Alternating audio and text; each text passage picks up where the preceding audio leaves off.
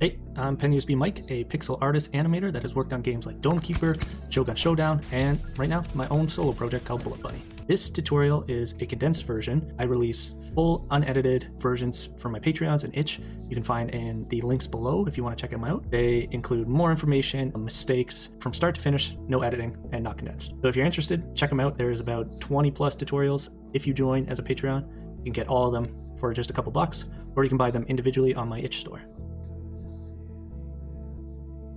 I want to redesign and reanimate this character. So the first part here will be redesigning the sprite itself, and then we'll do the attack animations. It's pretty cool. We're going to try to make it better. So we'll start with a dark base color and just kind of get the silhouette. We just want to get a cool silhouette. This is the initial goal. And we'll toggle on and off the symmetry button. We'll make the stance somewhat the same, and we definitely want the wire in the back. We want that for sure. We know. Maybe coming out of the head this time.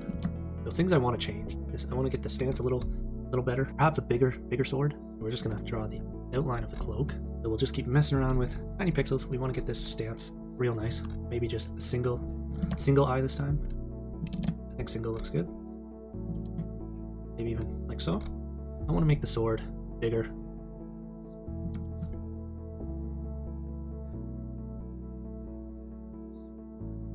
We can even test I'm going to go to cell properties and move this behind the character. It kind of looks cool behind it as well. Really dig how this design already looks. So I think we'll quickly set it up so it's ready for animations. We can go ahead and delete this old guy. He's done well. Still a cool design. Let's set up our key animation. So we know we're going to do two swipes like in the old animation, and then kind of a swoosh, kind of like a lunging attack where he comes this way. And we're going to make the sword feel as heavy as we can, as smooth as possible. So let's get to it. So let's go through our key animations we want to do. So we might do one for kind of a prep where he's bent a bit, hand is on the sword, and it's kind of getting ready to do a quick slash. So that might be our keyframe number 1. Number 2 will be after the slash. So the animation has happened, the sword has been swung, and he's in a pose where the sword's now in front. So we'll use the cell properties and the Z index to make it in front, and the sword will be somewhere over here. His face will be looking this way, the wire will be on this side. And then the third one will be another swing, and it will be closer to this, but in a more of a battle-ready stance where he's lower and the sword is further back, like it's just been swung. That probably all sounds quite similar. They have some slight differences, so let's get to it. Let's do the first one. So we're going to use a V tool a lot, which is the move tool, if you can see down here. We're also going to turn on onion skin, which is right here, and what that does is allow you to see frame below it. So he's going to get ready, so his head's going to go down a little bit. The sword's going to maybe tilt a little bit down. His body might, or just a tad, move his foot up a bit. Let's match the cloak up with it's just on the outside of that, so let's try to match that and see. So that would be it, but we want it lower, perhaps too low. We can hold this keyframe, let's say 1 or 2 frames afterwards, and we can make this cloak sway just a tad to give it a little extra. And let's see the wire. So the wire's in the middle of the head and on this 1, 2, 3rd peak at the bottom. So let's keep that consistent. So he's in the position, and we'll hold this position, and we might do some slight tweaks as he's prepping to do a swing. So now we're going to jump to the sword, and we're gonna bring this in front, and we're gonna flip it around. And what we want to do is now turn his head as well. So this 3rd keyframe, I'm just gonna make sure I'm on the head layer and go Shift H, turn it that way, and it's gonna be somewhere around here. We might tilt his head, but for now we're just gonna move the base sprite into position. The cloak is also gonna be flipped. It looks hunched there. It's kind of a cool stance. We might be able to work with that. Sometimes you figure things out along the way. We're gonna split up the cloak, make sure that's on the one side, and then we're just gonna move this so it's lower. It makes a bit more sense.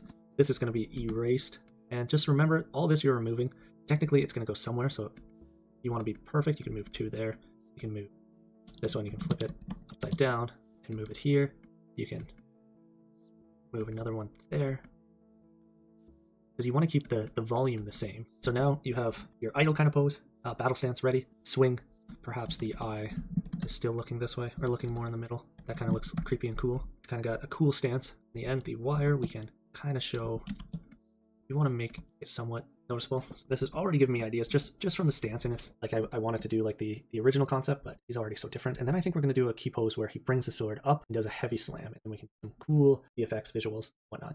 So I'm happy with this keyframe for now. We still might change things later, but let's go ahead and make our 4th one. Like I said, this one's going to be bringing his head up more. Sword's going to be kind of heavy now. The cloak come up, wires will come up. It might be an easy one. The cloak will keep its consistency. We'll move that down, and then we'll just go on the leg layer and erase, and the cloak here we'll make shorter.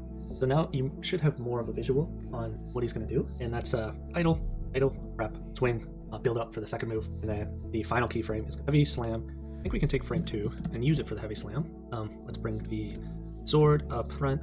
We will flip it around, just shift H, and slam there. We'll move the head forward, move the body and the legs forward, maybe even extend the feet a little bit more, like so. The cloak again, like before, keep the consistency. Cloak over here. Let's see how it looks. So I think we have our keyframes figured out, and those can always be altered down the road if we don't like it, but I really like this look. It looks creepy and cool. So now we can kind of start filling in the in-betweens and really bringing this whole attack sequence to life. Start with the idle to the battle stance, and what I like to do is keep the onion skin. You can see here, you got these little tiny borders, and you can drag these and see all the animations, but I'm just going to keep it surrounding the second frame. So 1 and 3 are visible right now, so you can see that one's 3, and behind here is 1. Sword moving, let's not move it up. We can move the body ever so slightly. Fill in here. And remove one. Just removing some pixels and making some movement does so much to the animation. So you can see here, let's just go on the cloak, and we're just gonna delete some of these, and then we're gonna add them to the other side. So I think we deleted 3 or 4. And we're just going to add them, and that just, you can see here, or here, going back and forth, see it just adds a little bit of movement to it. And we can do it on this side as well. Just remove 1, 2, and they're behind, so we don't need to add any more. I think delete these ones as well.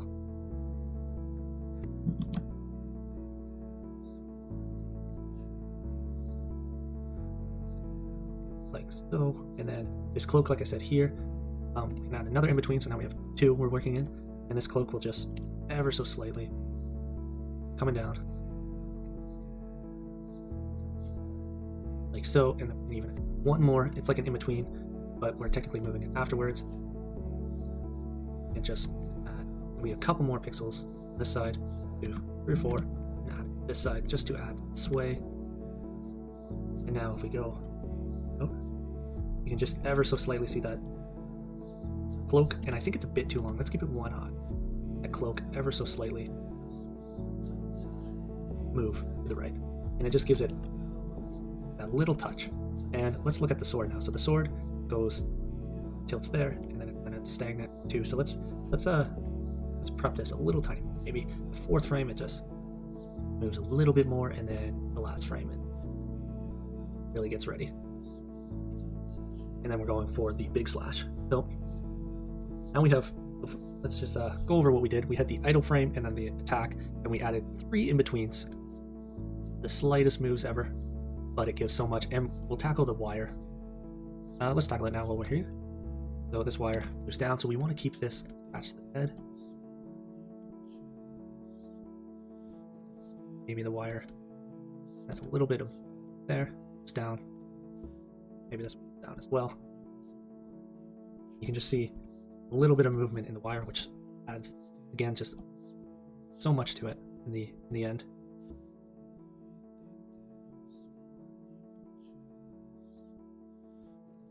So I think we're ready there. And this is going to be since he's a samurai kind of quick assassin, this is going to be a quick strike, and we're going to add a layer here, which is going to be the VFX, and this will be the slash itself. I think we're going to go for like a kind of a hard slash. As I'm on the layer above, I'm just kind of going behind the character itself.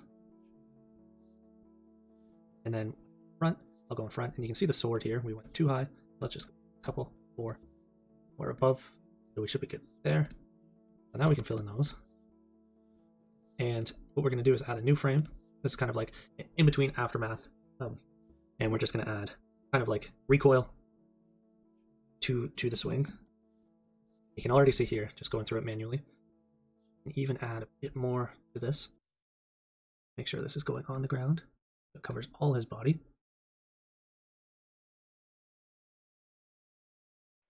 And the aftermath, we'll just add two frames for now. So we'll work on the VFX, which you can do some cool stuff. I think I'm just going to do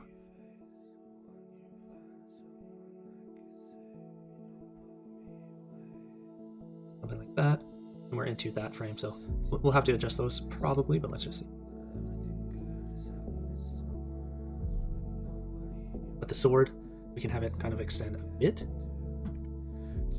And then he kind of brings it in slowly. Like so.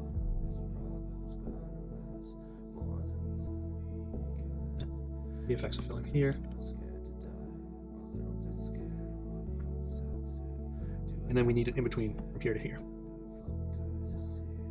Or we can just use the sword and kind of start the in-between early. Or it kind of starts to go up now. And then comes up, and we're going to add one more frame when it's kind of higher, so we can put this sword here. And then do the same as we did before. Delete some of the cloak. Sorry, we want to add to the cloak. Delete some on this side. Add to the cloak here.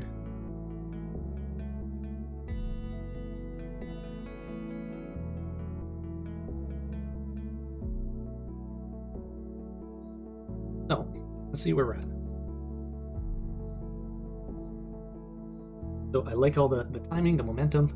We just need the final slam, and then we can start touching up everything and making it as perfect as possible.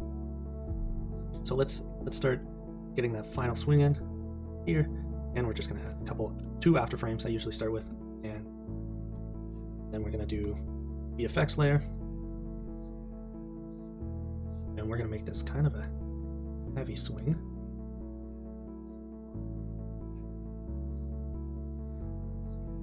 I kind of want to make it go behind, so it just feels like it has a little more depth to it. Fill in behind it.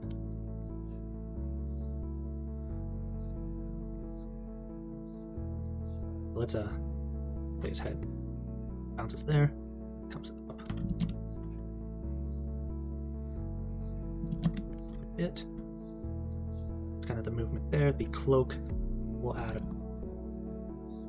some to the initial flash and delete some on this side. And then it settles a bit. You can add some there for the duplicates and erase those. Should be it.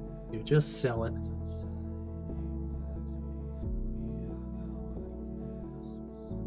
And the sword, maybe we'll try to give a little bounce to it.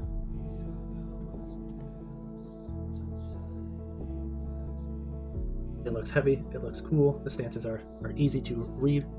So the aftermath, he swings, and it's going, and then we can even add just a little bit more to the cloak, just to give the cloaks so much more.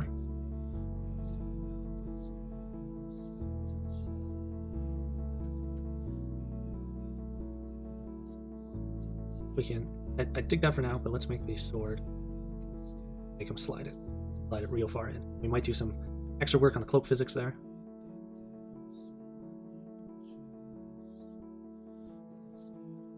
So he kind of like brings it in, and then that's cool for the.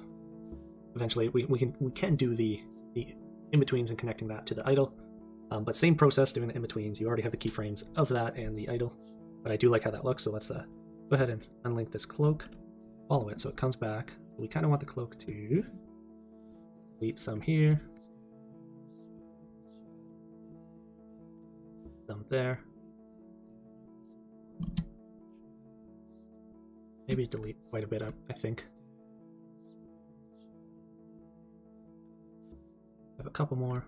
Fall in there. Let's see how that looks.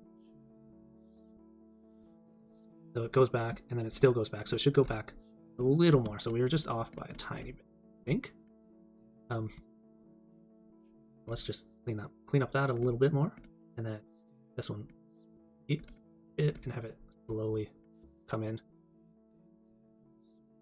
Yep, that looks pretty good. And then we want to add this to the end here. Have them stand up. So let's do an in between. So we want to do this frame and this frame. Doing in betweens will probably take 2 or 3. Like most of the timing I use typically does that. That up. Cloak up. Ta-da. Again, keep the consistency down here.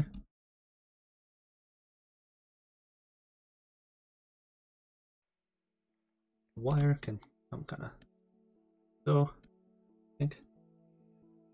And then we're going to add one more in between, but we're going to take the idle pose and work backwards from it.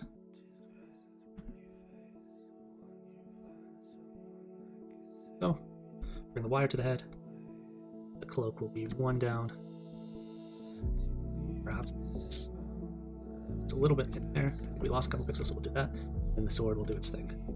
So it looks good. You can see the sword just kind of moves back to its position. But let's work on that right now. That will be kind of the fun part of this. So in between. And this is kind of where you want to start shaping it. And we're going to need, we should do one in between for it, where you're kind of connecting the sword from these two. So let's do that and the head as well. So this in between will kind of be the real between, where even we're moving the body over. The sword will be the main selling point on this though, because we're gonna be maneuvering it in a way. We're gonna turn it here and make it smaller. Any stray, weird-looking pixels, we're gonna clean up.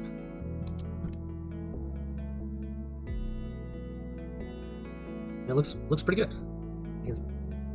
You can sort it. You can see the sword turn. We could try one more frame, maybe even one more here. That one can be there, and we're gonna work backwards again. So the head will be. This head can be here. Cloak. You can lose just a couple just to sell that movement because we don't want any frames to be exactly the same. I think that should be good. And the sword itself. This is where we want this. We want to use this one again. And just kind of sell it a little tiny bit more. So it's like really turning in, I think. So let's see how that looks.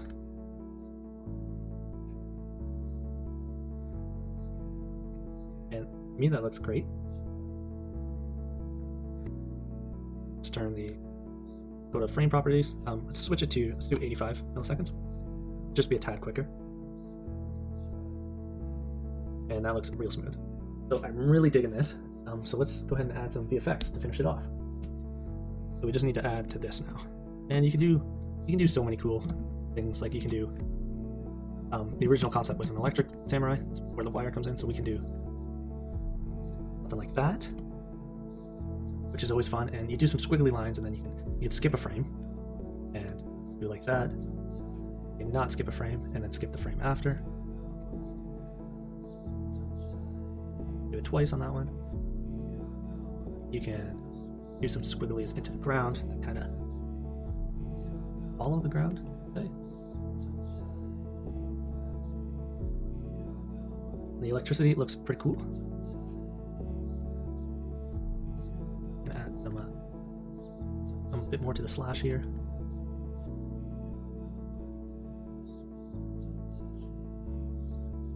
You can really feel the power in this. Let's add some more sparks kind of top here. I think the Z layer needs adjusted. I think we're at 6 still. All of these would be a bit lower. Working on top of it.